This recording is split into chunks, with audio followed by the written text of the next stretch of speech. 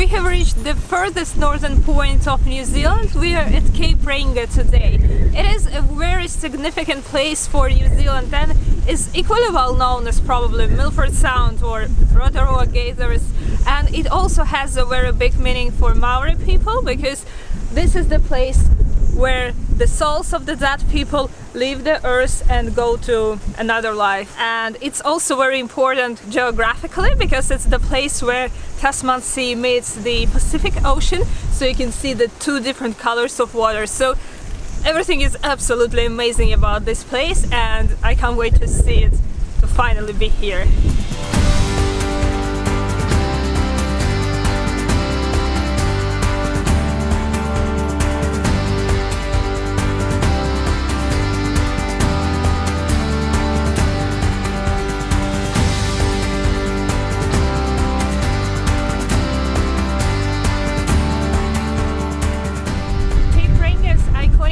The lighthouse is not actually a lighthouse anymore, but it's still here because it's so well placed in this landscape that you can't imagine the northern point without this lighthouse anymore.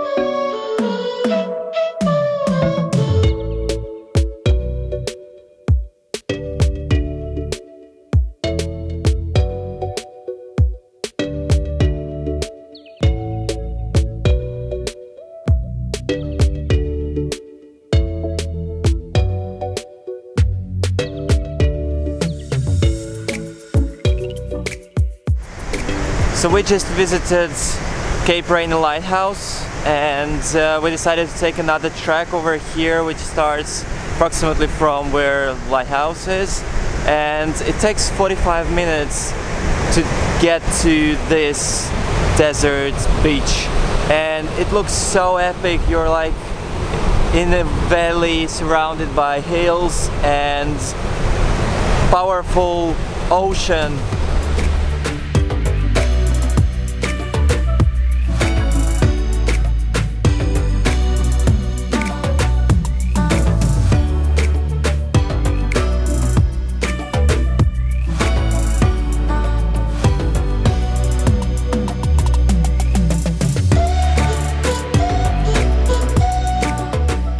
You can get here either with a bus tour or driving your own car. The buses start to arrive approximately after 12 p.m. So if you're driving yourself, be sure you're here before the buses arrive because it's so quiet. There are literally like 2 people walking around the lighthouse, but when the buses are here, it's super crowded. On the way back from Cape Reinga, there is another amazing tourist attraction. It's the Paki giant sand dunes, and this is just an amazing place. You can rent a sandboard and slide from hills of sand, or you can just walk over here. It's like being on another planet. It's just sand everywhere, and it's so nice to walk here. And what is more surprising, you can notice that there is a lot of wind over here, but sand is not going towards your face. It doesn't come to your eyes or something, so it's quite comfy actually to walk around here. And if you're going to Cape Reinga, just make sure to tick this box off as well.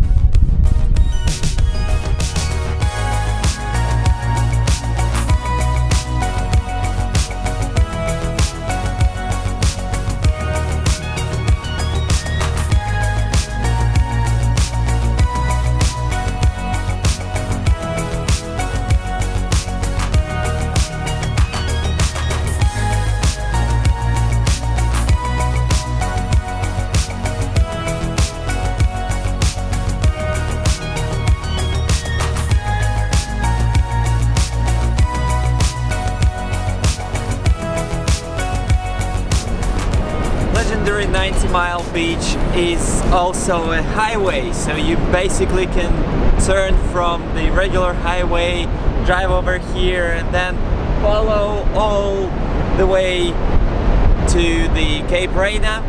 So it's a very weird kind of feeling when you drive on a beach, but it's quite safe if you have four-wheel drive like we have. With this car it's very reliable, so it's easy to drive over here. And Like, the landscape is just so amazing.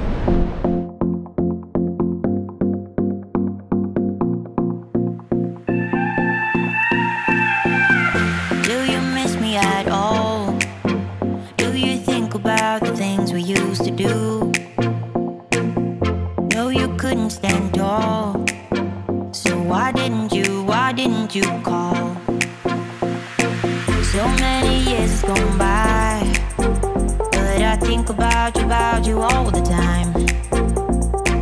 Looks like you're changing and all, but why didn't you call? Something in the air, always something in the air. Inexplicable, I can feel it in the air. Can you feel me?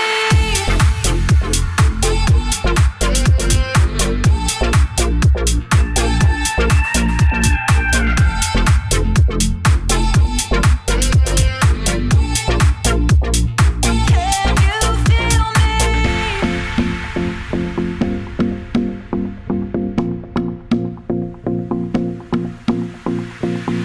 Do you miss me at all? Do you think about the things we used to do? No, you couldn't stand tall. So why didn't you call? So many years has gone by, but I think about you all the time. Looks like you're changing and all, but why didn't you call? Something in the air, always something in the air. Inexplicable, I can feel it in the air. Can you feel me? On our way back from Cape Reinga, we decided to stop at Manganui because here you can find the world famous fish and chips from the local fish shop. So we just grabbed our dinner and we're moving to another adventure in Bay of Islands. So this is the end of this video. Thanks for watching, and if you like this video, make sure to subscribe to our channel, and we'll see you guys very soon. Bye bye!